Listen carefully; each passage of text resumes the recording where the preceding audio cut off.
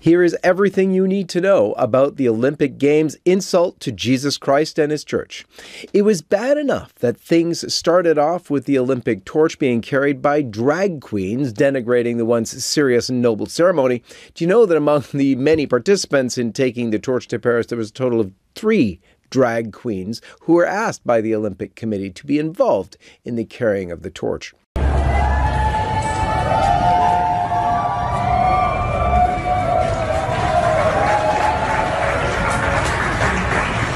But then things got much worse, and we should have known that they would, because, as LifeSite's France correspondent Jean Smits reveals, we could have known that producer and actor Thomas Joly, who stage managed the scandalous Paris Olympic opening, which sparked outrage, by the way, all over the world, told Le Figaro, that's a French newspaper, Le Figaro, in June 2023, that he viewed the Olympic ceremony opening as being tasked with choreographing, and I quote, a grand pagan ceremony, end quote. John Smits reveals that millions upon millions of spectators the world over were shocked by a vulgar and obscene parody of the Last Supper by Leonardo da Vinci, in which our Lord was mockingly portrayed by a well-known lesbian Parisian disc jockey named Leslie Barbara Butch, who was wearing a halo kind of reminiscent of the Sacred Host. She was surrounded by a grotesque troupe of drag queen apostles in lascivious attire and poses, but also, and you got to catch this in the video, an obviously very young child, as if to underscore that innocence must be destroyed. I guess for some it won't come as a surprise, but Pope Francis has been silent about the blasphemy. His only tweet in the wake of the scandal, as of this posting anyway, was a positive one about the Olympics, saying, and I quote, "The authentic Olympic and Paralympic spirit is an antidote against the tragedy of war and a way to put an end to violence. May sport build bridges, break down barriers, and foster peaceful relations." That was bizarre enough that the Pope said nothing. Even more bizarre was the tweet from Archbishop Vincenzo Paglia, who is the head of the Pontifical Academy for Life. He did say, acknowledged the derision and ridicule of the Last Supper, and he said it was rightly deplored.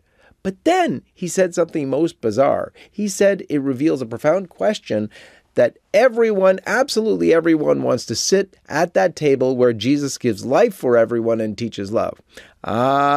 Nope, I don't think they were trying to sit there. They were trying to poke fun at it, say they don't believe in it, or mock it, or whatever you want to call it. But it's not about being there. God wished that they would want to be there, and we'll all pray for that. The apology, after a lot of public outcry, came a so-called apology. Now, I want to read you this apology because you have to listen to it carefully. This is said by the official spokeswoman for the Olympic Committee, and Deschamps is her name. It said, and I quote, "Clearly, there was never an intention to show disrespect to any religious group." She was talking about the opening ceremony. She said the opening ceremony tried to celebrate community tolerance. She added, "We believe this ambition was achieved."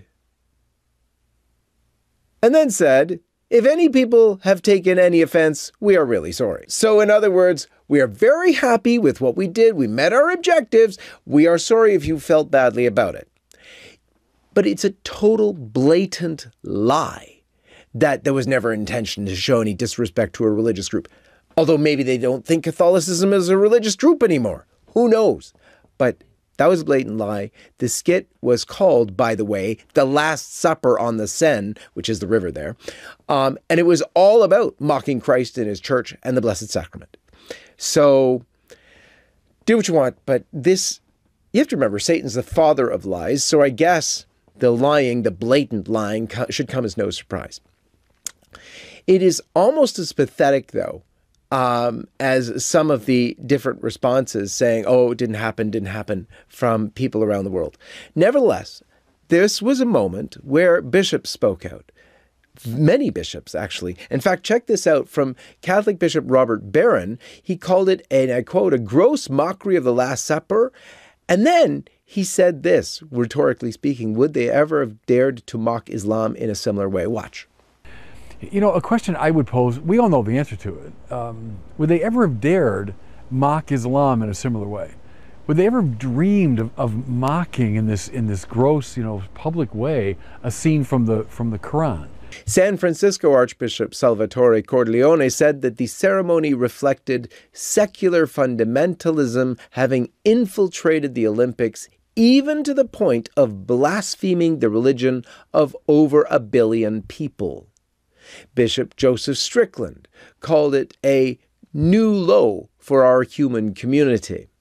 Donald Trump Jr. issued a lengthy ex-post calling the performance seemingly satanic, while lamenting the games have become an opportunity to push woke ideology. French President Emmanuel Macron praised the producer of all this, Thomas Joly, for his creative genius while heralding the performance as grandiose. And here is a positive element in all of this. Twitter influencer Dom Luker reports that Raisa Liel, a Catholic skater, won a bronze medal at the Paris World Olympics, and she allegedly was told that she wasn't allowed to praise Jesus Christ. The Olympian responded by saying, in sign language of course, Jesus is the way, the truth, and the life. That was really, really beautiful. And let me conclude with this. When Christ and his church are attacked, we Christians, we Catholics, we followers of Christ must stand up for him. We must speak out. We must demand justice. But most of all, we must pray. We must pray for their conversion. We don't chop off heads or burn down cities in revenge. We pray and make sacrifices to our Lord in reparation for all the outrages and sacrileges committed against him. We pray for the perpetrators because frankly, we were there too. Most of us have grossly offended Christ at one time or another in our lives, and we do that every time we sin.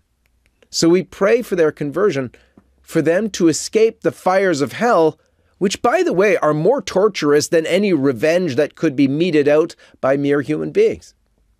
We want that for no one, not even our mortal enemies. These types of attacks also bring with them the possibility of turning hearts to the truth, because it makes atheists and non-Catholics wonder at the directed attack against Christ and his church. A case in point, here's what Elon Musk had to say. He said, and I quote, "Unless there is more bravery to stand up for what is fair and right, Christianity will perish." Boy, wouldn't it be great if Elon Musk converted to the faith. Let's pray for that.